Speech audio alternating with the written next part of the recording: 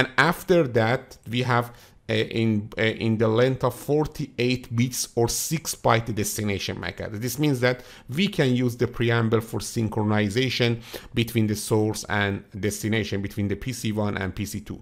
With the synchronization, we are synchronizing the data sending or frames, or sending the, for example, frames between the sender and also destination. And a startup frame delimiter, or SFD, signifies that the next byte begins the destination MAC address field. You know that after the SFD we have destination MAC address. Because of that, when PC2 can find 7 bytes of 10, okay, and after that 1 byte of 10101011, the PC2 can understand that the next bit is the first bit of the destination MAC. Because of that, it can verify the destination MAC or check the destination MAC with its MAC address. If both MAC addresses are same, it should accept the frame, and if the two MAC addresses are not same, the frame should be discarded with that PC. Okay, because of that,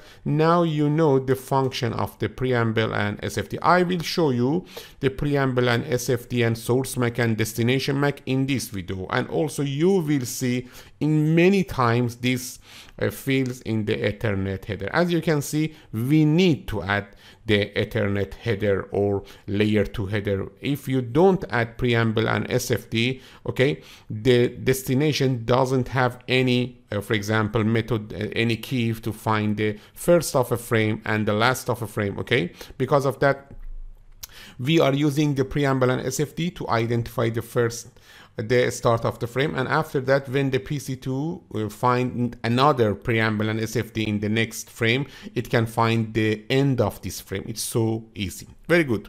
Until now, we learned about the function of preamble, and then SFD, and then destination MAC address, and after that, the source MAC address. Let me to talk about a little about the type. What is the function of type? Okay, it is interesting. Let me to write here.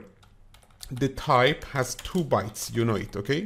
Type is a field with 2 bytes. What is the function of the, for example, type? Let me first review some of the topics you'll learn about them in this course, and also you will learn about them in this course again and in future course. Okay, what is the function of type? Look at here, you know that we should give the packet from the layer 3 protocol, for example, IP, to the Ethernet to encapsulating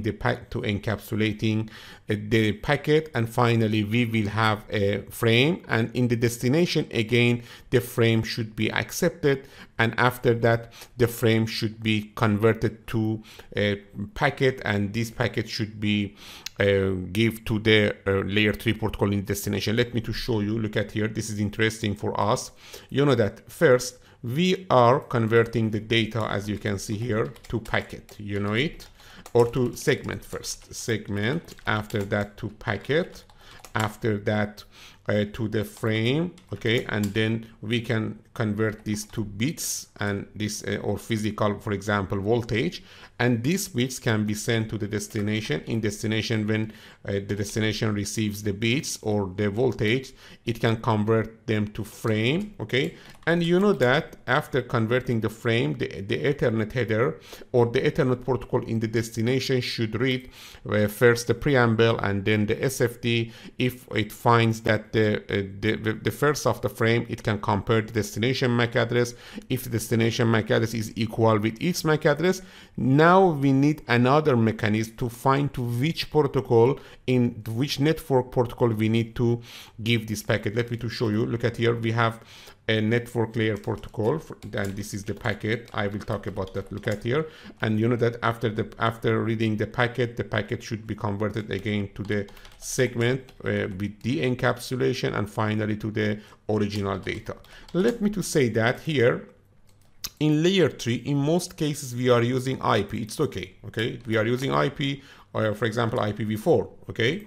And in destination, the IPv4 should receive the packet. This means that when you have a packet, this is a packet with the IPv4 header, you should convert this packet to frame, and after sending the frame to the destination, the frame should be received. And in destination, we are de-encapsulating the layer 2 header and layer 2 trailer received from the source, and we need to give this packet again, the original packet, to the IPv4 or the network layer of the destination. But the question is that how we can find which protocol should be receiver of the packet in destination. You know that we have another protocols than for example IPv4. For example, we have IPv6. Okay, another protocol, maybe we are sending the packets we are giving the IPv6 packet to the Ethernet.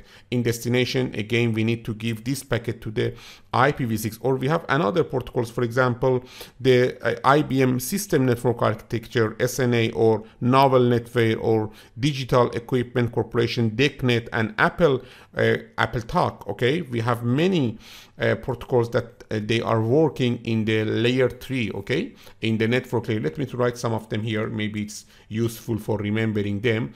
In network layer, okay, yes, I know that in most cases we are using IP, but we have another protocol more than IP. First is IPv4, second IPv6, then maybe you are using ARP, or address resolution, for example, protocol. After that, CCNA, System Network Architecture, the IBM protocol, or DECnet, okay, DECnet, the protocol of the Digital Equipment Corporation, and Apple Talk, for example, okay. When you are sending the traffic, you should give the product of these protocols in layer 3 of the source to the Ethernet. Ethernet should convert it to frame, and in destination, we need to give the frame to the similar protocol that we gave this packet from that protocol in the source. How the destination can find which protocol is the destination or is the receiver protocol in the layer 3 or in the network layer with the type field. When we are sending, let me to show you. Assume that this is the data that we need to advertise it, and you know that in data we are using TCP header and then IP header. Now I'm going to add the Ethernet. Okay, here Ethernet header. Here in Ethernet header, I'm going to add something. For example, in the type field, I write a code, the code of the IPv4. This is only for more information. It's not important to remember it. The code of IPv4 is 0x. 0x means this is a hex code, and then 0800. For example, the code of the IPv6 is 0x86DD. Okay, if it's correct. Or the code of the ARP is 0x0806. For example, the code is not important. After that, when you are sending this packet, you should write here in the type field that the code of this packet is 0x0800. This means we receive this packet from the IP protocol. Then you can assign the source MAC address. This is the source MAC address. Then, for example, destination MAC address, as I mentioned before, destination MAC. And then, for example, we need to add the SFD, okay, and finally preamble. Now we can send this packet to the destination, this frame to destination. In destination first, the destination, after verifying the preamble and SFD, can find the, for example, start of the frame. Then it can compare the destination MAC with its MAC address. And after that, you know that the destination should verify the type, and after verifying the type, or for analyzing the type, it can understand that the packet should be given to the IP protocol, IPv4 protocol, because here in type we say that this protocol in the source is received from the IP protocol, and in the destination again we need to give it to the IP protocol. Because of that, we are using the type for identifying the destination network layer protocol that we need to give the Ethernet frame to that protocol. The function of the type is so important, because you know that finally we are using the Ethernet for example, transporting the packet from the source to destination, and then we need to give this packet to the network layer. And because of that, we can say the 2-byte field of type defines the type of protocol listed inside the frame.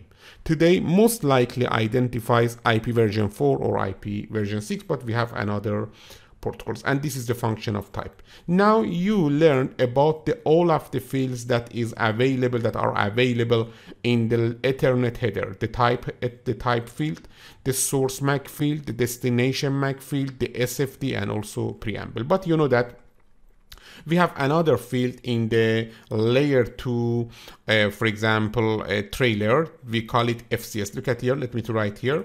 In layer 2, as I mentioned before, we need to add two parts. The first is layer 2 header, and the second is layer 2 trailer.